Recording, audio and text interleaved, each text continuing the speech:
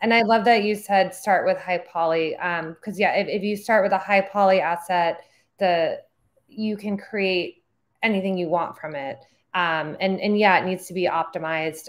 But again, that's where we can help, or there's other platforms out there that could do it. But we've built an automated solution, so I hate it when we get low poly assets, because it's like it cuts you off of all the things that you could do with it. Because you basically, every medium, whether it's your e-com site, whether it's Facebook, Snapchat, etc., like they all have their different 3D model requirements. But if you start with the biggest, you can just make sure you have the highest res image on each platform that each platform will accept. Plus, I really believe that what is required for real time now will potentially there'll come a day when high poly can be used real time.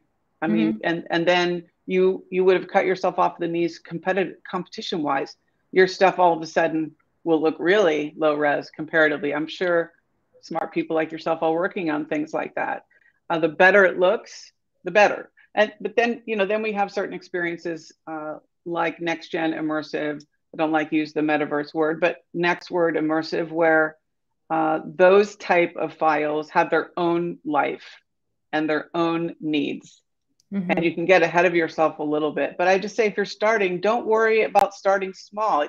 It doesn't matter. You can have 5 models and experiment with what you want to do. I don't know what everyone's content looks like in the end, but with us, it was a better place to start with making virtual photography. And Hey Needle and Art.com and some other they didn't have a studio anymore to rely on. They had to rely on this technology, which is cheating a little bit, like, oh yeah, I just do street, but it helped show the rest of the corporation what was possible. And that's just invaluable.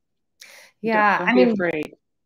Definitely. I mean, we saw a lot, COVID forced people to try a lot of new things, right? That would have probably taken years to try, but we still talk to clients who can't get samples from their manufacturer, or they're 2 months delayed. And so, yeah, it's, obviously the past couple of years have been tough on a lot of people, but it has been great to at least see like the tech adoption and innovation that has happened because of it.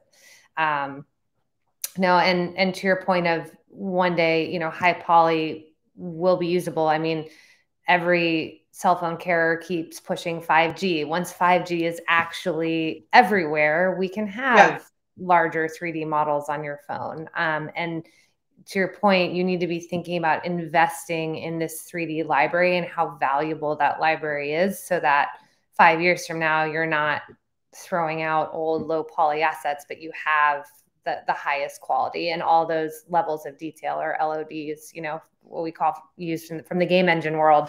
So you can go everywhere with it.